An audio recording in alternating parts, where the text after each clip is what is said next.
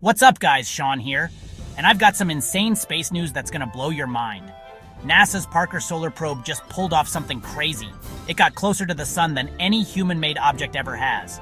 We're talking about 6.1 million kilometers from the sun's surface. That's like getting close enough to the sun to feel the heat, but not close enough to get crispy, you know? Now check this out. This probe wasn't just chilling at that distance.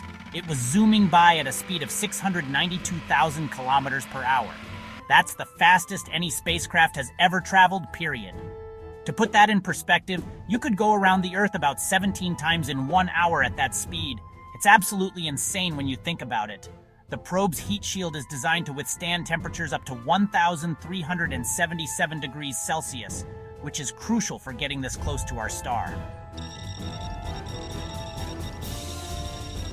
So, yeah, NASA's pushing the boundaries of what's possible in space exploration, and it's pretty exciting to see.